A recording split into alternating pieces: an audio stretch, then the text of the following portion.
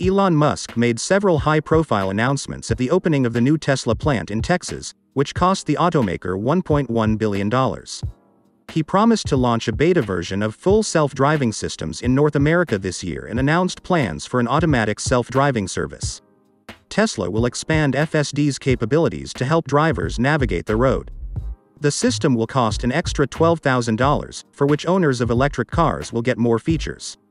Elon Musk did not specify which ones, but the program will avoid making cars autonomous and require driver control.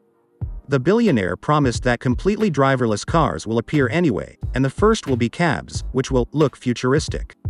The scale is enormous. There will be fully autonomous driving. There will be a special robotaxi, Musk stated. The CEO of Tesla ensured that preparations for the project launch are in progress, and the robotaxi starts working in 2024. Thus, the American automobile company should decide on the conception, create a prototype, test driverless cars, launch production and solve legal issues in 2 years. It is unknown how many years it will take until robotic Tesla cars appear on city streets.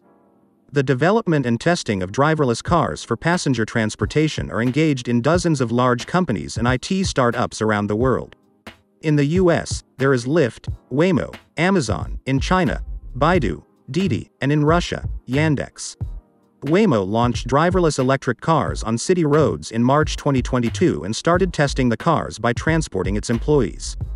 China's Baidu's Apollo Go robot cab service was launched in some of the world's most populous cities, Beijing, Guangzhou, and Shanghai.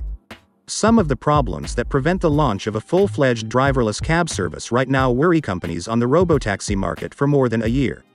Firstly, to serve passengers, the vehicle must qualify for the maximum, 5th, level of automated control. Secondly, driving on the test track and driving range is different from driving in the real environment, where the artificial intelligence of the car must calculate a huge number of probabilities and adapt to live traffic participants. Finally, the driverless cars currently tested by the robotaxi market are driven by electricity. If thousands of cabs are needed on the scale of a large city, where can we get so many charging stations?